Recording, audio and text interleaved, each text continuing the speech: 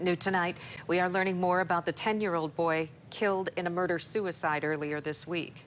The Oceana County Sheriff's Office says the child's mother shot him and then herself. News 8's Jacqueline Francis sat down with the boy's family as they try to understand how this could have happened. Jacqueline. Sue and Brian, investigators say the boy's mother struggled with mental illness.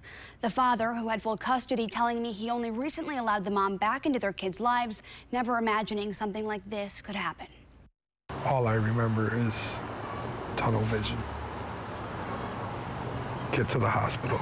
Danny Santos says it still doesn't feel real. His son airlifted to the hospital with a gunshot wound to the head. Prayed to God that he would help get him through, because life is never going to be the same without him. And it isn't. Ethan Anawischke died Monday, just a month shy of his 11th birthday. He had a big heart.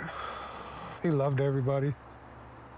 He's a really silly kid. Investigators say he was killed at the hands of his mother, 38-year-old Melissa Anawischke, in an apparent murder-suicide. It happened Monday in Oceana County.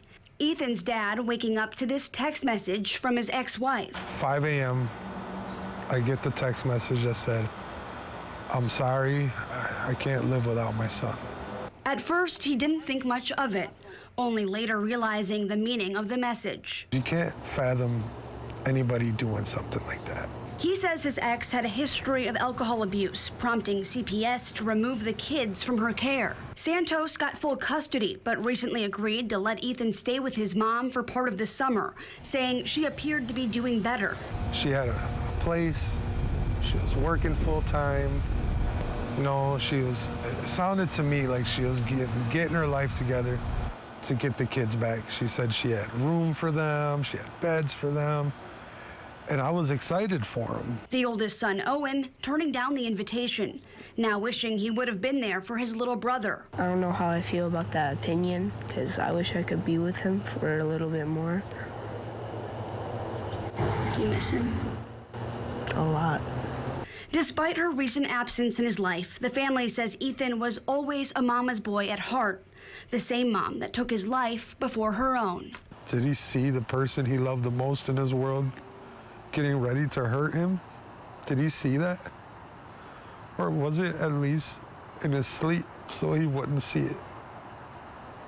And I really pray that he was asleep. When asked if he regrets allowing the mother back in their kid's life, I regret it because of the outcome. I don't regret the fact that I tried to continue that bond with his mom. a part of Ethan will live on to help others, as his father chose for his organs to be donated. Reporting in the studio, Jacqueline Francis, News 8.